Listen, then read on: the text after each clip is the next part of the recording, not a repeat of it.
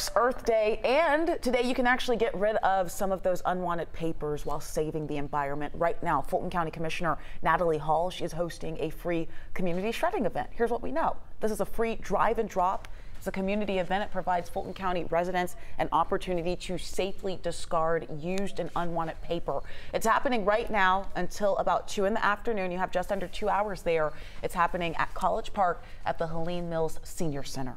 And 11Alive kicked off Earth Day celebrations over the weekend by helping to recycle some old electronics. Our chief meteorologist, Chris Holcomb, was out at Lenox Square for the Earth Day electronic recycle event. There was a great turnout, too. The basement, you know, absolutely. It's years worth of old electronics. On your story, he said, don't worry about disk drives or anything. It'll all be scrubbed. I'm like, this is great.